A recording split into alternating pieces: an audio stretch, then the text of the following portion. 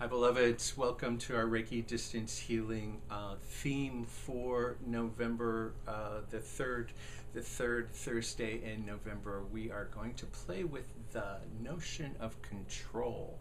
And, you know, we all know that in the recovery community and for all of us, the Serenity Prayer, and for us to kind of embrace that Serenity Prayer.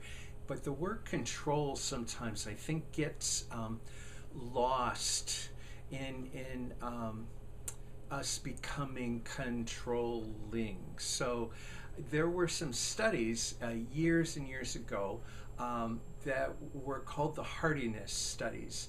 And the Hardiness studies talked about three components. They talked about commitment, and commitment to actually just kind of the curiosity or finding meaning or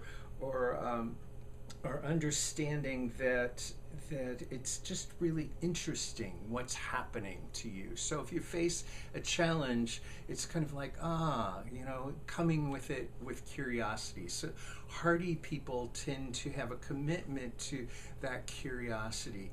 Hardy people also have a commitment to control, but control the things that they can control.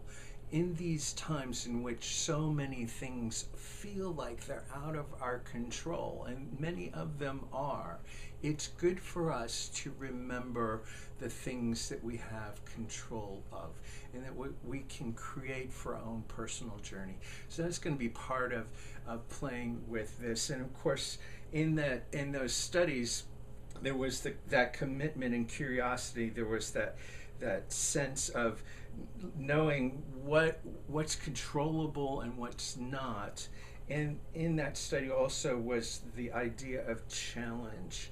So when a threat comes to us, rather than kind of coiling back, to actually see what's the challenge in this that's going to take me forward in my self-growth, my healing, and my freedom.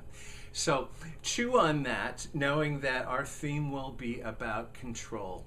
And think about what are the things in your life right now, really simple things maybe, that you have some control over, so you can kind of ground yourself into that reality, kind of like the tree behind me, rooted and grounded in love and our bodies.